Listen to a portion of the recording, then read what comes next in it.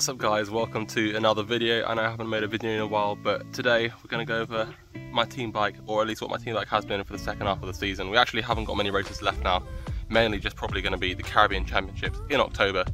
But yeah, this is what I've been using for the last couple months since the Commonwealth Games. That's what it was for, it's the Commonwealth Games bike. So I'm just going to give you a quick rundown on the things that have changed compared to my other bike, which is now my training bike.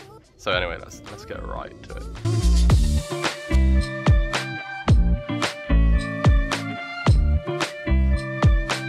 So as you can see, the bike is still largely the same size small, Ultegra Di2 grip set all around. We've got these beautiful bars still.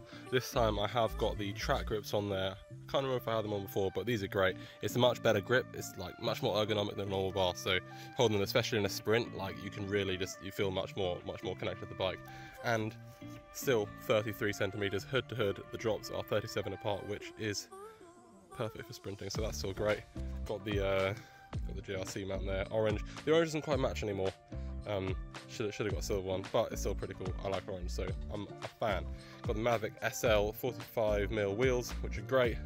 A little bit of tape around here, that's just for when we have transponders, so it doesn't scratch up the frame. Although, as you can see, there's a few scratches all over. That's mainly just from travel for Tour of Britain.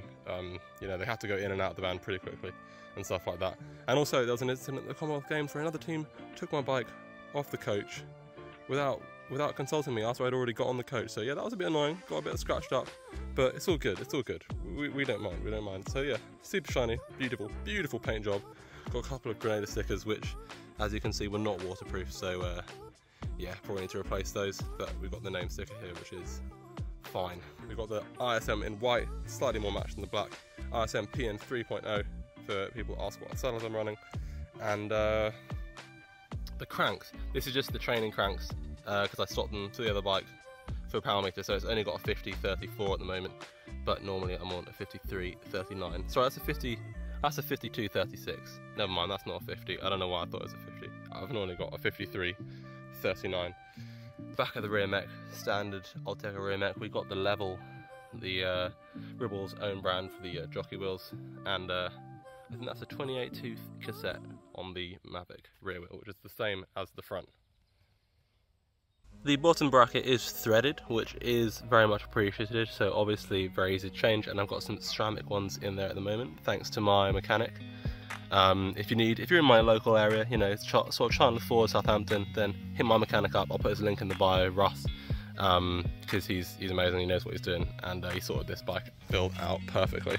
Other little details, the disc rotors, front is 160, rear is 140, that's just the UCI standard, so it means if you do need spare wheels from a team that's not your own, you're still going to be covered, as I was in the Tour of Britain last week. So yeah, nice to just fit everything, that's all compatible. Oh, and the tyres are the lovely Continental GP 5000 TR tubeless ready. Yeah, great tyres, roll fast and corner nicely. So yeah, I think that's about it. So yeah, I think that's about it for this video. Sorry it's a bit of a short one, but most of the stuff I've gone over in my previous one. So if you want to see the previous Ultra bike overview video, then I'll put the link in the description. That'll be a bit longer and a bit more in depth.